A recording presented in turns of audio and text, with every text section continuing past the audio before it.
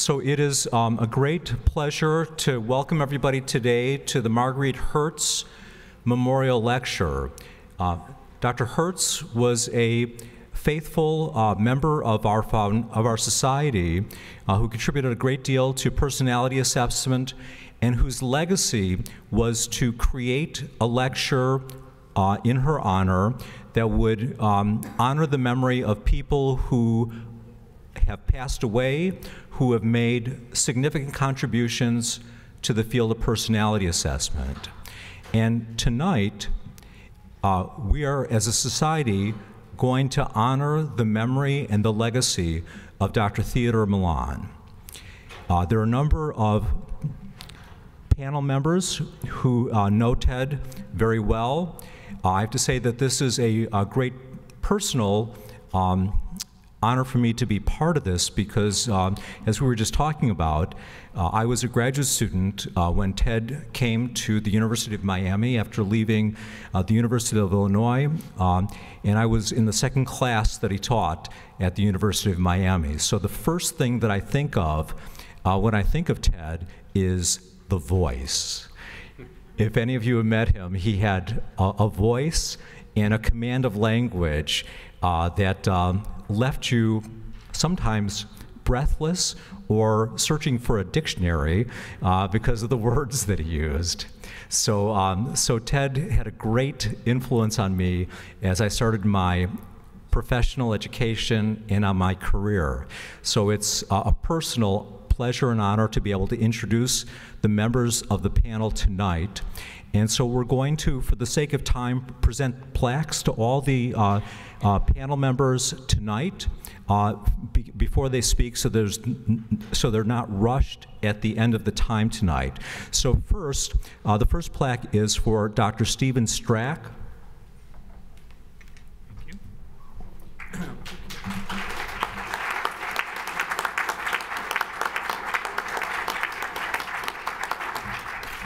So it's really a pleasure to have Steve up here on the podium with me. Steve and I were a year apart in graduate school, and we published a paper together when we were in graduate school, so it's really a pleasure to be able to introduce him tonight. The second honoree, or the second person honoring Ted, is Dr. James Choka.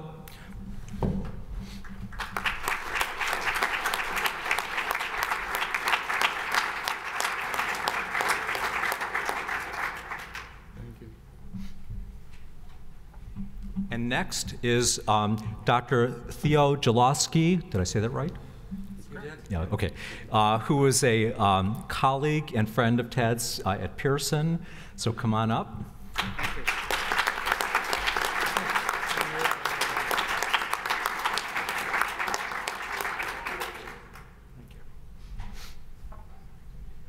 Dr. Seth Grossman is the next person, panel member who is here tonight. Dr. Grossman worked very closely with Ted and continuation of the MCMI and is here at the convention. Many of you attended the workshop he taught, rolling out the latest version of the MCMI. It's a pleasure to introduce Dr. Grossman.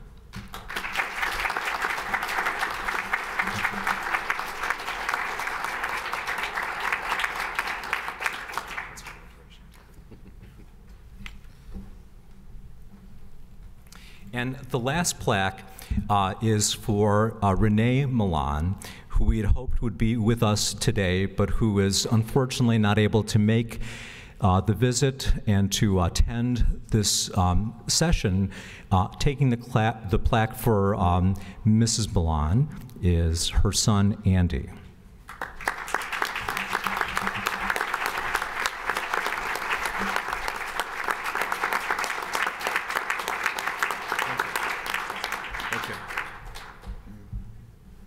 I'm just going to say a few words.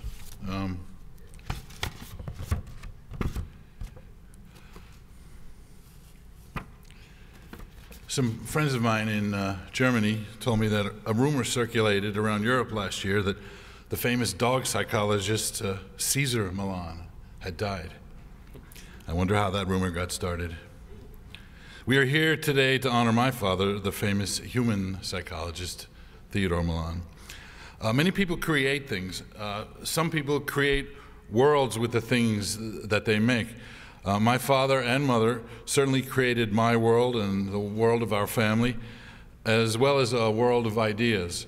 My mother doesn't travel easily in winter, who does, but asked me to acknowledge all of you and the colleagues that my father loved as friends.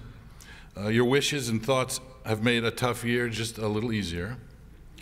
Now, many of you have spoken over the years about what my father has done for you, and we wanted to acknowledge all you have done for him, and therefore for our family. And importantly, all you do for the people in the world who have few places to turn for self-understanding and healing. Thank you, and special thanks to Steve Strack for all you do and for arranging this event. Thank you.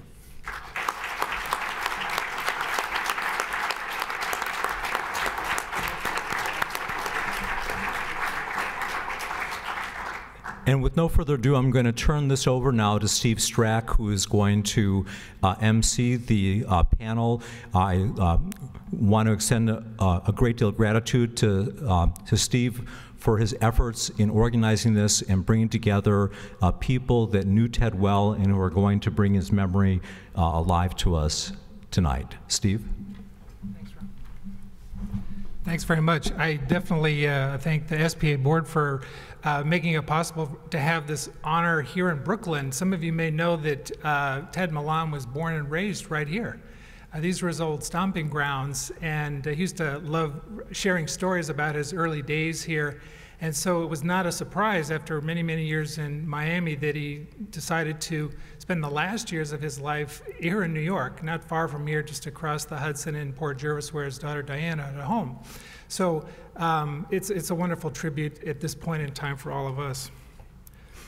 I see in the audience, in addition to Andy, that there's quite a few of Dr. Millon's progeny, children and grandchildren. Could you just wave so we can see you? I see. Yeah, I'm sorry that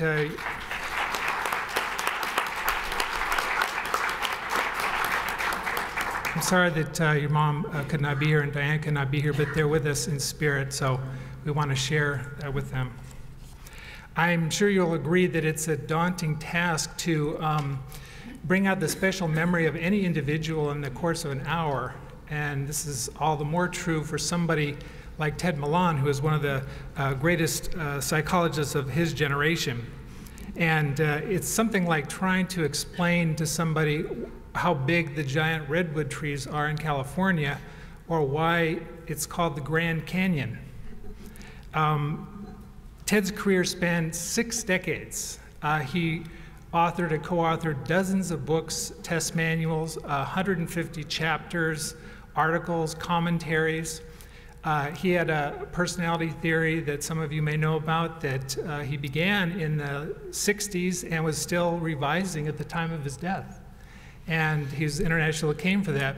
His taxonomy of personality disorders became a big part of DSM-3. And for those of you who are interested in studying personality, which I think is most all of us, it was a wonderful coincidence, shall we say, that Ted's model was linked up with the DSM and has continued to this day to be a part of that. His 8 assessment measures expanded the reach of our personality tests. I mean, back in the 80s, who heard of behavioral medicine? Who thought about doing tests for children, pre-adolescents, adolescents? Ted had a vision in the early days to really bring assessment to all of the areas where we work, and that was one of his greatest accomplishments. I don't have time to go into much more of this, but fortunately, SPA has granted me an opportunity to put together a special series of articles on Ted's work, and I think that should be coming out later this year, and will cover a lot of the things that we think are his greatest accomplishments and which will also define his legacy for the future. What I'd like to do today, though, is to hand the podium over to some people who can evoke the person. You know, all of us who knew Ted, his work, you know about his commanding personality and things like that and the scholarly nature of what he did, but what about the person? Who was he? What was he like? The gentlemen that are here with me are going to tell you about Ted from their knowledge and their experiences with him in a variety of capacities as students, colleagues, co-authors, business associates, even extended family and friends. And so I think that's what our goal is here today, is to give you a little bit of a flavor for what Ted was like as a person. I think most of you know Seth Grossman, who has worked with Ted for many years as a co-author, is also working on the MCMI-4. When he's not doing Millon things, he heads a practice near Fort Lauderdale called Psych Fitness, right? And he's also at the Florida International University School of Medicine. Jim Choka is also well known to most people here. He's a prolific MCMI author and personality assessment researcher. And he knew Ted before his MCMI days. This was back at the university, when he was at the University of Illinois at Chicago, right, in the 70s. So that's pretty special. And I think we also mentioned Dr. Theo Jaloski, who's here, has a very special pedigree as a marketing expert, and first met Ted in the 80s when he was hired by NCS to help launch the initial Millon tests, which were the MCMI, the MBHI, and the MAPI. So we'll have a variety of perspectives, and I think this is something that'll hopefully convey something about who Ted was as a person. For myself, I was a student of Ted's, as Ron Ganellan said, and for my contribution, I put together a slideshow, which I thank the Millon family for providing the slides for the most part, and that I'll show at the end, and that'll give you a perspective of Ted from when he was the largest 2-year-old in Brooklyn to, we keep talking about it, but if you never met Ted, he was 6'4", and he used to wear his curly hair up, so it was about 6'6" at the top. And so he was very commanding as far as that goes. But in any event, the most recent slides are from his recent years in professional meetings, some of which are right here, so I think you'll recognize yourself in some of the photos. So let me just turn the podium over now to Dr. Seth Grossman.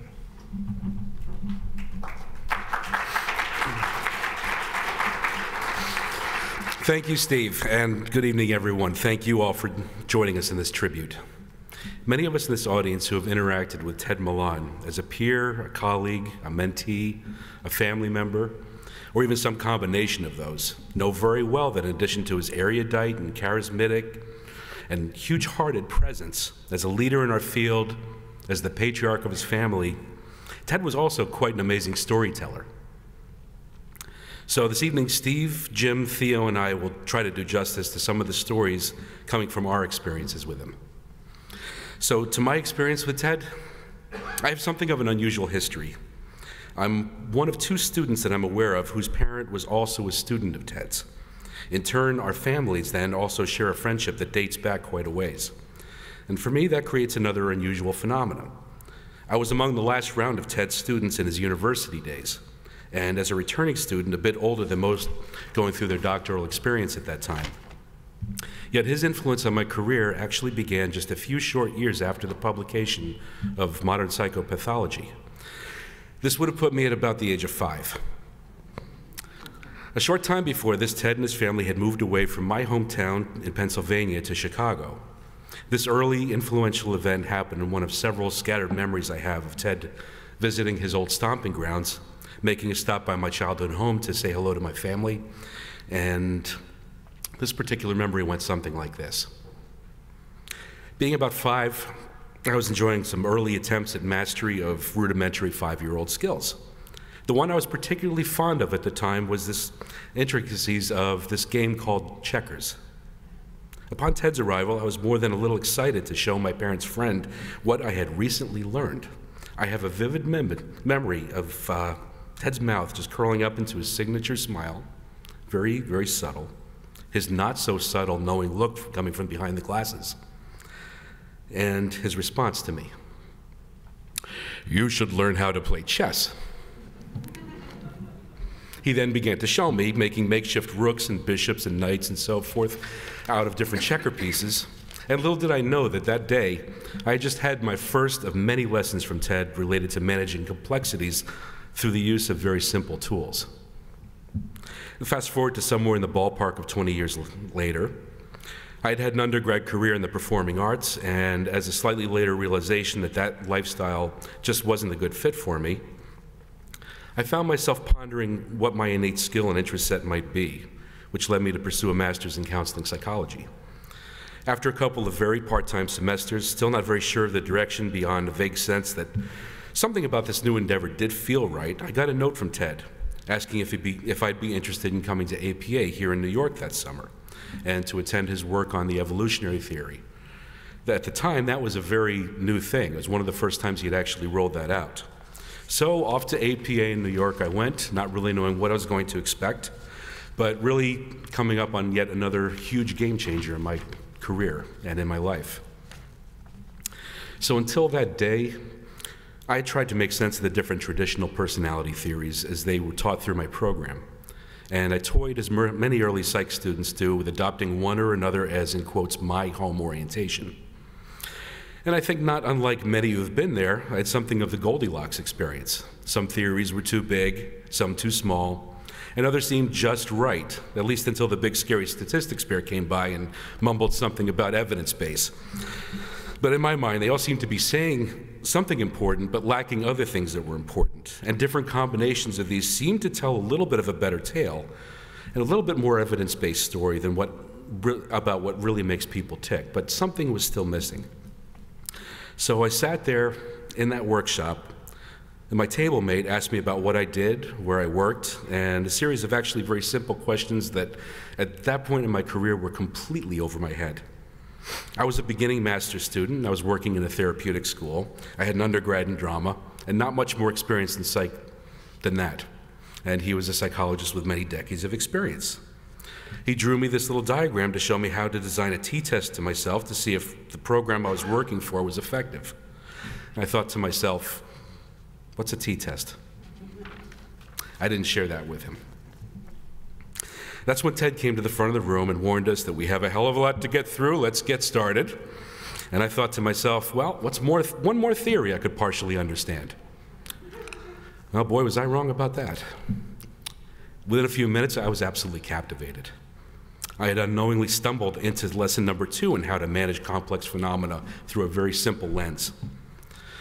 Indeed, if you looked at all living phenomena through 3 basic evolutionary principles, you got to see how predators and prey in big ecosystems, such as a rainforest, how they interacted.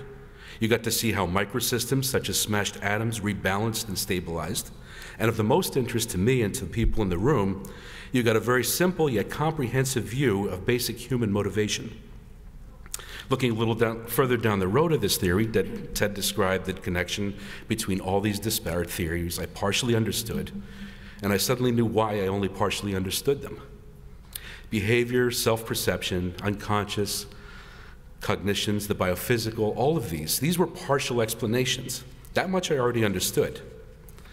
That day, I learned how they all worked in concert with one another to articulate nuances of a personality that just was not possible with any of these parts alone or in simple combinations. So, speaking to Ted during one of the breaks that day, I must have said something that indicated to him that my lights indeed were on and I was attuned to what he was talking about. Because his next words of advice went something like, "Move to Miami, study towards your doctorate down there and work with me." Wow. Ted didn't beat around the bush. I think in general, when someone suggests a tectonic shift in your life like that, you pause for a bit and see where it falls into place with your big picture. But somehow, though, this notion made as much sense to me as everything else that began to unfold that day. To be fair, it was a little while till I could wrap up a life in the Northeast, but I did. Thank you for the musical accompaniment, by the way. I could probably spend our entire hour today telling stories of my experience as a student of Ted's in Miami, but of course I won't do that. Instead, I'm going to switch to a more impressionistic view, give a little taste of how these pre-student experiences I've described oriented me towards what came next. By this time, when I was starting my doctoral studies, virtually all of Ted's professional activities were taking place at his home. And for those of you who had never visited his home in Miami, if you've ever looked at a schematic of structures within the nucleus of a single neuron, you might have a bit of an idea as to the feel of this environment. Virtually everywhere you turned, there was something to ponder, from huge iron abstract sculptures placed around the lawn, to a coffee mug with a cartoon caption saying, "Just call me Mr. Personality," to the books, not just psychology books, books on art, cosmogony, physics, art, chemistry, art, biology, art, philosophy, religion, sociology. Did I mention art? Everywhere. From there to the vast collection of art on the wall, some of which was Ted's original work, to the, is that a bust of his head? It was. To the music playing throughout the home and his study down by the pool, which was most frequently Bach. You literally could not visit here and not gain a few IQ points. And those daily activities in what we call the Institute could consist of producing copious volumes of writing in psychology one day, scanning and enhancing drawings of notable masters of the mind on another, and on other days, long talks with Ted about anything from the limits of radical behaviorism to the contributions of one romantic era composer over another, to who had the best chance of creating an upset in that year's Super Bowl, or to how life was treating you at the given time. No doubt the life of any grad student in psych had its challenges, and that of a returning grad student with slightly more outside responsibilities was no exception. So beyond the role of professional mentor, I think I can speak to the experience of all of us lucky enough to have held that similar position, whether that was an official assistantship or directly through the Institute. I can say that Ted would invariably take on something of the role of another father figure, helping us mold and shape not only our careers, but also significant aspects of the future outlook of our lives. So you might imagine working there that there might be some pressure to think like Ted. Not so. One of the hallmarks of this working environment was the freedom to really discover your own style. The resources were all there, as was the guidance, if you asked for it. Ultimately, Ted wielded the editor's pen for any work going out the door, but how you formulated your ideas and ultimately your work was up to you, without pressure and without judgment. I believe that this is the reason why, if you look at our cadre, you see the numerous psychologists who emerge from this environment, all with vastly different styles, but a sense of a common language among us. And to my experience, I can recall one instance of disagreement, however. This was a matter related to my dissertation that would eventually contribute the subscales to the MCMI. As a variation on a theme put in some general terms, Ted had it in mind that I choose a rather simple path of least resistance to getting the dissertation and subsequently those subscales completed. And I had come up with something a little more complicated, tying the subscales back to the theory. So how about this? That man who initially taught me chess all those many years ago was suggesting that this time I play checkers. No, it was not going to happen. I was going to play chess, and I felt I had the roadmap to do so.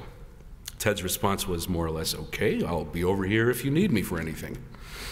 No doubt I took him up on that offer a few times, but at the end of the day, I was able to call checkmate on that dissertation. So I didn't really see it at the time, but I soon came to think that this was what Ted had actually wanted me to do.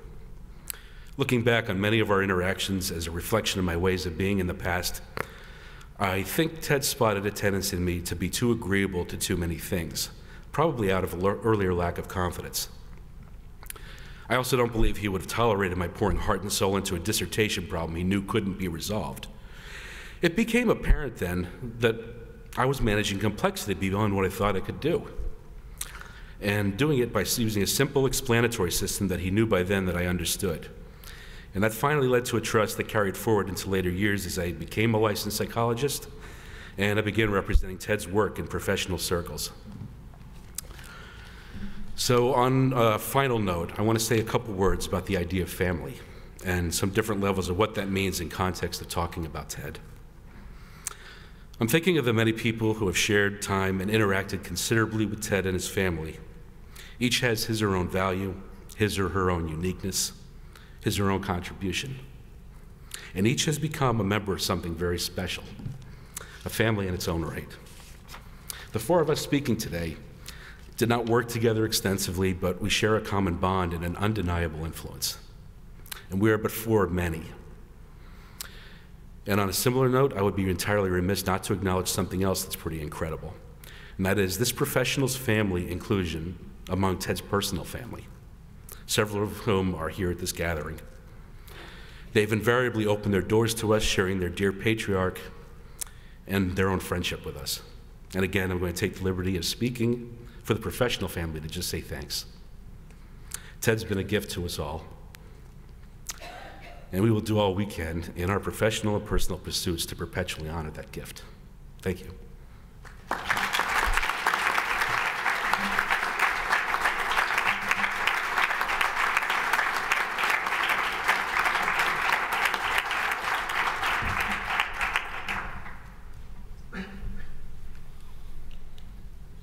So I'm going to talk a little bit about something different from what Seth was sharing with us. And I'm going to talk a little bit about starting with my own training. My first training site was at the North Chicago VA Hospital around 1969. Yeah, well, and the ward I was assigned to was a ward that treated mostly, well, at that time they were thought to be schizophrenics. Now, thinking back, I think that there were many people with an organic brain lesion there, but nevertheless, it was severe mentally ill people. And if you have seen that classic movie, One Flew Over the Cuckoo's Nest, that would have reminded you of what the North Chicago ward was like. So I come in, I have been assigned to Dr. James Morton, and I come in with the book I had been studying for psychopathology under my arm. And he says to me, well, now, what are you going to do with that book? And I said, well, I'm going to diagnose the people here. Well, all right, have a seat. I tell you what, I'll bet you a Coke that the next person crossing the threshold there on the hallway is diagnosed as schizophrenic. And I'm, oh, wow, okay. Well, so they are all alike, and I could see Dr. James Morton kind of rolling his eyes and thinking, oh, what do we have here?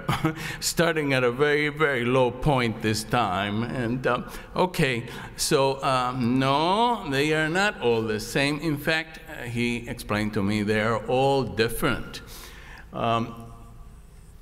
He was Adlerian in his thinking, and so that first day I started learning about Adlerian ways of thinking about patients. He also had a consultant that came to the hospital once a week and saw a patient in front of a group of people. And that consultant, Jerry Shulman, was a big contributor in the Adlerian school in Chicago at that time. And so what they were showing when they saw patients was they looked at early recollections, the first thing you remember, but they didn't want a still picture. Sometimes what we remember first is just a picture of yourself at age 4 or whatever at some place. What they wanted was kind of a moving film, a moving recollection of something that was happening. And when they evoked then that from the patient, then they took a look at what the patient was recalling and made it into what they call lifestyle. Their thinking was that that early recollection sort of drove what that person would be for the rest of his life, or at least for that moment. Through the year, I learned that, well, early recollections change from time to time, and it doesn't necessarily mean that your lifestyle that was first recognize was your lifestyle forever, sort of thing. Well, I had some problems. I was very attracted to that way of thinking, but I had some problems with it. One problem I had was the day that Jerry Schulman was asked, well, how do we learn this stuff? And he said, well, follow me for a year, and at the end of the year, you'll have a little sense of what this is all about. Well, I wasn't in the position of following Jerry Schulman for a year. The other thing was a concern of mine that if two Adlerians would see the same patient, first they may get different early recollections, but secondly and most importantly, from the early recollections, they would come up perhaps with different lifestyles. And so there was that problem of the reliability of the lifestyle that they were drawing from the patient. So I kept talking about these things. One of my classmates was Gus Crivolio, and at that point he was training at the Neuropsychiatric Institute in Chicago, and we were good friends, and I kept talking to him about, well, you know, I'm really very interested in this, but I kept telling him the problems I had with it. And one day he says, well, you should, there's this guy at the Neuropsychiatric Institute, you know, that wrote a book, and you should take a look at that book, because I think that book is a little bit about what kinds of things you're interested in.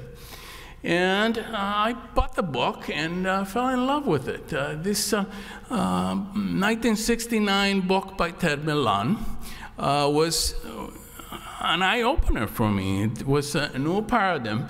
It had a finite number of personalities and personality entities in it. It wasn't this thing of a lifestyle, and you know, it could be a zillion lifestyles.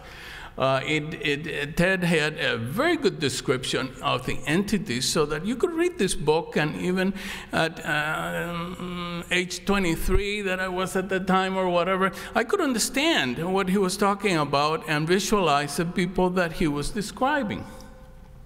One thing that I have always liked was the range of severity. He could see these styles being your next-door neighbor and functioning pretty well. And in fact, he would argue that in some cases, people function well, not in spite of the lifestyle or the personality style, but because of their personality style. And so I like that kind of thing. And finally, he had a theoretical framework to enhance our understanding about these lifestyles. And so once I took a look at that book, and this is my rendition of what he was trying to say in that book, once I took a look at that, I was hooked. And in fact, that was a little bit of a problem between Ted and I through the years, because he kept changing this thing. And I didn't want him to change it. This is perfect. How can you change perfection? And so the other thing I completely failed on, at one time or another, he tried to show me how to tie one of those bow ties of his, and I don't think I will learn that ever. But okay, so here was the personality scheme, and it was great, and so I was hooked, and so I tell Gus, oh, this is wonderful. This is going to change my life. This is fantastic. And Gus says, well, give him a ring. Well, he gets me the telephone number, and I have the telephone number for days. I would look at it I mean, this is a 23-year-old graduate student and calling the professor, and what am I going to say? Well, you know, I read your book, and I understand half of it, and you know, it's good. Well, so one day, I don't know how, I developed enough courage to pick up the phone and dial the number. It was a dial the number, literally, and at the other end is Ted Millon. oh God, maybe I should hang up and, wrong number, I'm sorry, and hang up or something. But no, okay. I told him I knew Gus Scrivolio and that Gus had given me his name and that I had read his book and I was interested in his stuff. He listens to all of that and says, well, when can you come over? Well, all right. At that time, he was at the Neuropsychiatric Institute of Chicago, which was part of the University of Illinois in Chicago campus. These are pictures that I just stole from the web 10 minutes ago. And the day I go there, I'm introduced to Bob Meager, who was his assistant. And Bob, may he rest in peace, he died very young, but the two of us became very good friends. And he was, from then on, my link with Ted. And many of the things I got at the time that I'm going to share with you were things that I got through Bob Meager that Ted was sending my way. So Ted Millon eventually decides that in order to measure the theory, he has to come up with some sort of instrument that will measure the theory so that we can all do studies with the theory. And he started working on this questionnaire. 1 minute left, okay. The misery, we called it. Let's see, my first copy of the misery was, this is a Ditto machine. It's a machine that will only give you 20 copies or something like that, so I felt very privileged to have, if I can, this is my copy of the misery, printed with the Ditto machine, and this is the stencil that we used to correct it.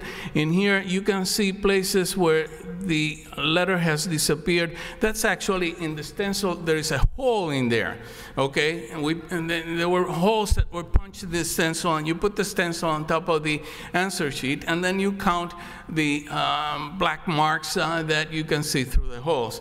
And so that's the way the misery was scored and was all about. Let's see if I can get back to where I was before. And I'm going to skip some of this because otherwise he's going to kick me out of the stage here. Well, the misery eventually developed into, Ted Millon decided that he needed some pathology scales as well. And it developed into the MCMI, and throughout my career, I have had this great association with Ted and have written a number of articles and a book on the MCMI, and so that's my,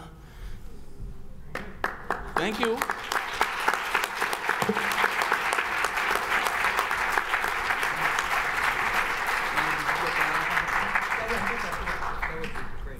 Okay, let's see if I can do it.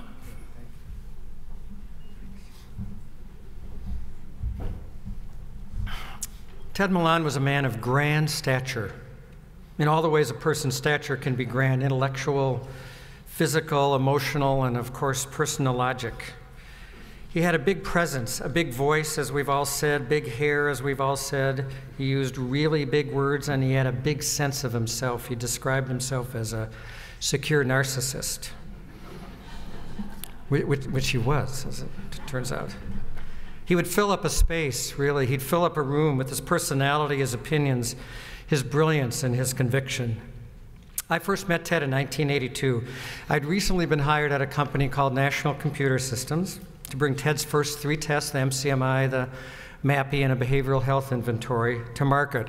Really let the world of clinical psychology know how Ted had taken his theory of personality development, his classification of personality disorders, and applied them to the world of personality assessment. Ted and I worked closely together for 5 years. During that time, he and I found and developed many, many common bonds. bonds that over time really became as much personal as they were business related.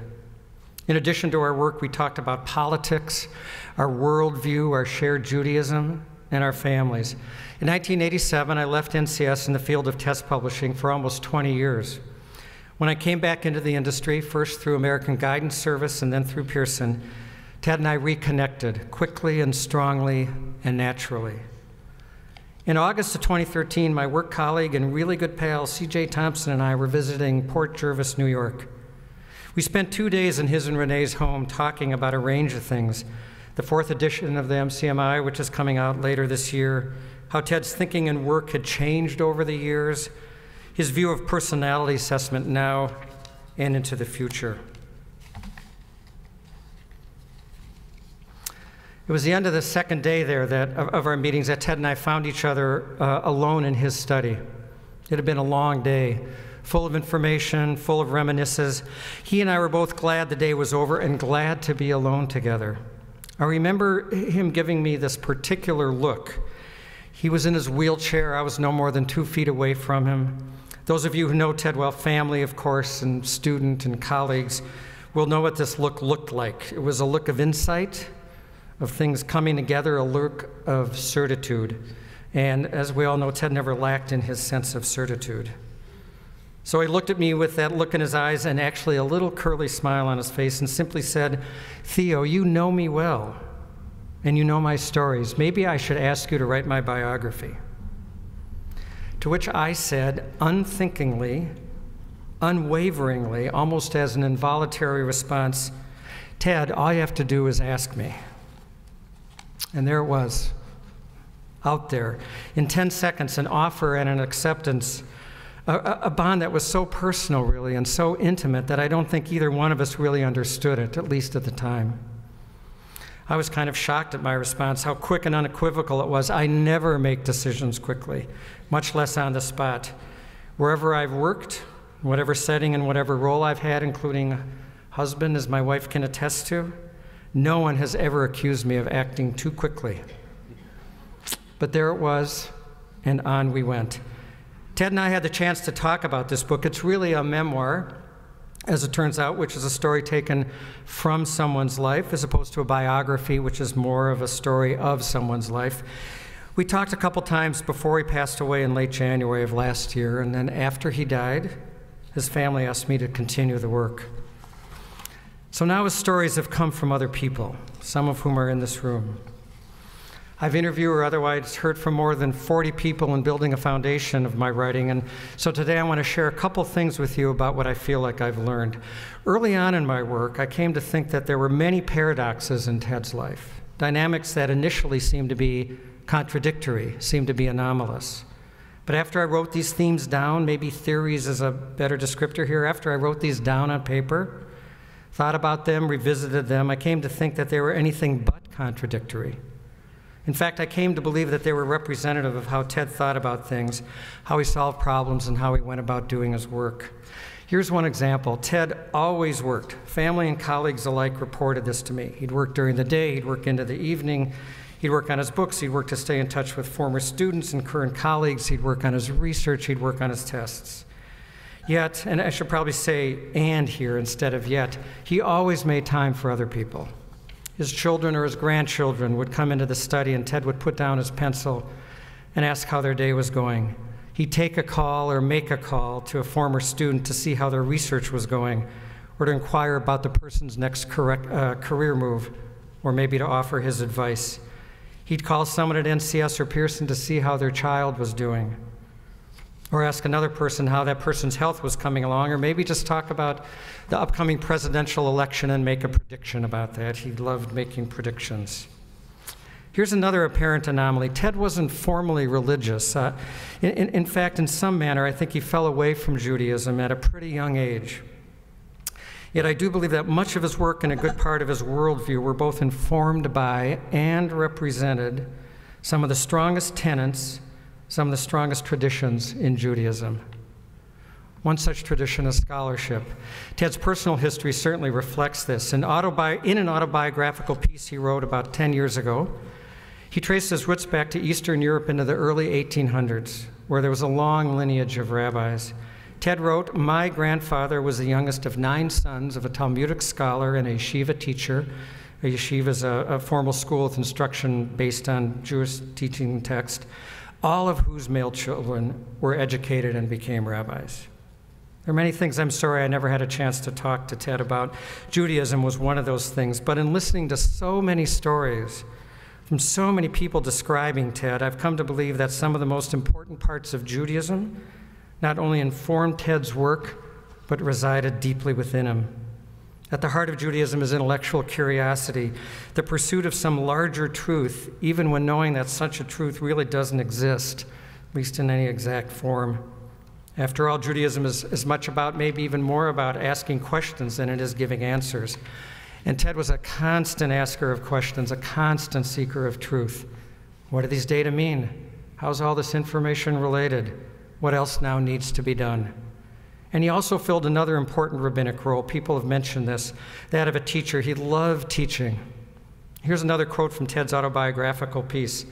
"Teaching has always been a joy for me, occasions to improvise extemporaneously, to stir an audience's empathetic sensibilities, if not to melt their minds, so to speak." I don't know what melt their minds was. Probably some of the students probably know exactly of what he speaks. He was always examining things, and knowing this led me to another set of potentially contrasting dynamics that I believe actually played themselves out in the development of some of his tests. There always has been, and I imagine always will be, discussions and debates around theory-based versus empirically based. This is neither the time nor place, nor am I the person. I'm not even close to being the person to delve into these debates. But I can make some observations that I think might possibly shed some light on what drove Ted in his work. One caveat, Ted and I never talked directly about what I'm about to describe. It's fair to say what I'm to say is interpretive, and I'm sure Ted would be just fine with that. I think Ted Millon's goal was nothing short of trying to understand, clarify, assess, and ultimately improve the human condition. Here's one story to represent the point. Shortly after Ted died, I went back to Ted and Renee's house. Renee and the entire family was gracious enough to open up his files and work to me, and I went to New York with a specific list of things that I hoped I would find. Some documentation of his work on the DSM-3, task force observations that he might have written down when working at the Allentown, Pennsylvania State Hospital, notes related to his 1969 modern psychopathology book. I found quite a bit of that information, but I also found quite a surprise. On the afternoon of the second day there, I found something that I never even would have thought to look for, much less find. It was a large, folded-up document written in pencil in Ted's typical hard-to-decipher handwriting, dated February 1962. It documented what I'm sure is some of Ted's very earliest work on the development of his theory of personality. Here's some topics that he had written down. Basic theoretical views, creation and evolution of physical matter, evolution of life, analysis of contemporary life, its character and dilemmas. And here's some notes he made along the way. The basic difference between living and non-living, hierarchy of organization via evolution, structure of nature, man's distinctions to handle random events and to symbolize the external world, the function of ideology and beliefs to simplify ambiguity and complexity, to smoothen social and personal dissonances. This is how Ted saw the world. It was a world for him of philosophy and science, of cosmology and classification, of music, mostly classical, and of art, of societal norms and of mental illness, of randomness and of order. No wonder then that his work was so large in scope, to provide first a theory, then classification schema, and then measures by which to assess, diagnose, and ultimately treat patients who struggle to make sense of the world, who struggle to find a way to fit into the ways of that world, struggle to determine what it means to be alive. So what is it Ted Millon will leave behind? What is it that he's given us, all of us, and will stay as a result of his seeking to better understand the human condition? Here's a list worth thinking about, worth remembering.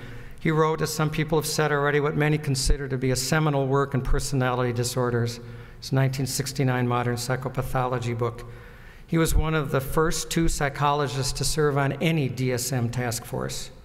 He was instrumental in providing psychology and practicing psychologists a seat at the DSM table. He helped move mental illness away from being defined and described purely through a medical model. He authored many, many books and helped educate many, many students. He mentored and worked closely with his students, many of whom have actually come to be recognized as experts in their own right. And he has, of course, authored a set of personality assessments that have delivered a kind of clinical utility that has improved the practice of clinical psychologists and really improved the lives of countless other people. One of the people I interviewed for the book, someone in the profession, but not a former student, not a co-author, not a business associate, not a family member. I'd like to say who it was. It sounds like I'm being secretive. It's not. I haven't asked this man if it was okay to give this quote, so I'll just give you the quote. Here's what he said when I asked him how he thought Ted would be remembered. A lasting imprint of Ted, he said, will be the millions of Americans who will be better understood because of his tests. Quite a legacy to leave behind. So I want to end on a personal note in this very public setting. In asking Ted, in asking me to write his memoir and trusting me with the stories of his life, Ted has given me this remarkable gift. This is not a gift born of intellect, although that intellect was prodigious. It's not a gift born from his work, although that work was inspired. Rather, it's a gift that came from the place in his own human condition that wound up connecting the two of us. Not in the ways of science and scholarship, not in the ways of business and commerce, but in the ways all of our strongest bonds are crafted and sustained. He gave me this gift of and from his heart, and for that I will be forever grateful.